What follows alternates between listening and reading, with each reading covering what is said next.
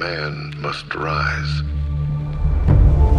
Rise above the earth and into the atmosphere, where there are no signs to show man has passed that way. There are no pathways conceived.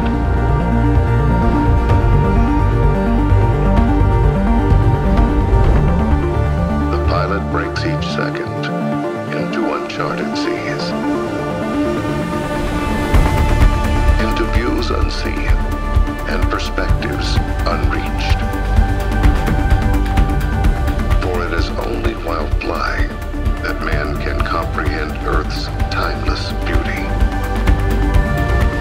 Landscape is time made apparent, while air holds no such qualities.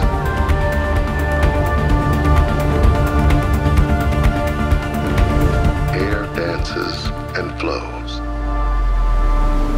from one's lungs to atmospheric heights,